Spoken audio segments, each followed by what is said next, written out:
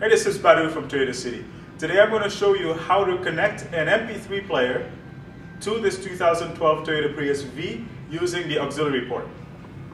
In order to connect my MP3 player to this 2012 Prius using the auxiliary port, I'm going to need to have this type of auxiliary cable. What I'm going to do is plug it in down here, right next to the USB port, and make sure it goes all the way in.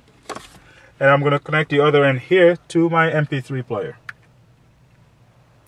Once I have this done, I'm going to be able to go ahead and select auxiliary over here. Once it's connected, I'll push play right on my MP3 player. And now I can adjust the sound